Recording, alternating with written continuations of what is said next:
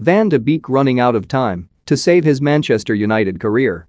Dimitar Berbatov fears that Donny van de Beek's Manchester United career is not working out and that the Dutchman's chances at Old Trafford are running out. Van de Beek was a high-profile arrival from Ajax last summer for a fee of around £40 million, having gained a big reputation from being part of the Dutch club's stunning run to the 2019 Champions League semi-final. Yet since arriving at Old Trafford, the midfielder has barely been given a run in the first team. The 24-year-old was given a rare start in the Champions League at Young Boys on Tuesday, but with the Red Devils reduced to 10 men following Aaron Wan-Bissaka's first-half red card, he was sacrificed at half-time as a substitute for defender Raphael Varane. Last season he made only 4 Premier League starts and 19 appearances, and former United striker Berbatov believes it will now be tough for him to gain many more chances in the first team.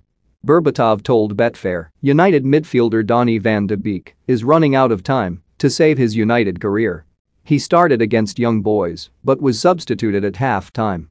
This has been the story of his time at the club. If he plays, he's brought off. If he comes on, he gets 10 minutes. He never gets the chance to settle and show what he can do.